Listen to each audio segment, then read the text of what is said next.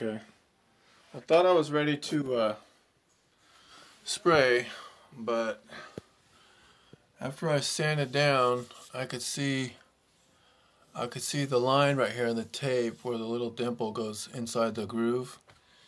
And once I started seeing it, then I rubbed my finger on it and I could feel it. So I know I'm definitely going to see that through the texture. And then when you put paint on it, it'll come through even more. So anyway, this is I was getting ready to spray it, so I had it all taped up and ready to go, but I mean papered off and whatnot.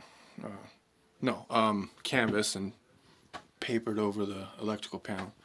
Anyway, I gotta throw some more mud on there, and then hopefully after that last coating of mud and sanding, I'll be able to texture it.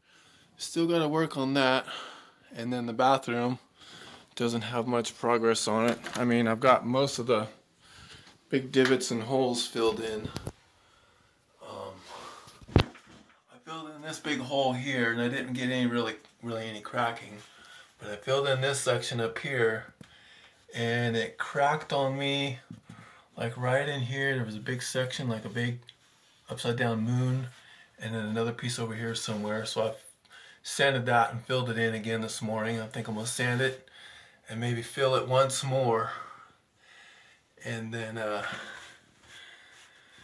also filling. I'm gonna this one here. I'll do the mudding on this, mudding and taping.